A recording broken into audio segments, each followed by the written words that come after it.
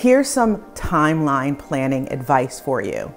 Here are 3 things people tend to forget that I want you to put on your timeline so you don't lose valuable time on your wedding day.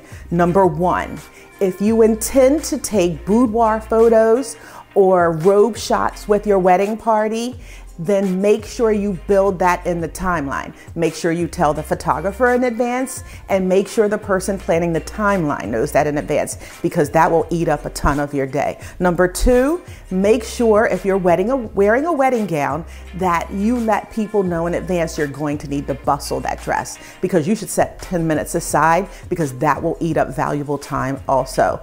And number 3, make sure the photographers and the people creating your timeline know when and how many toasts there will be. If not, you will miss a valuable moment.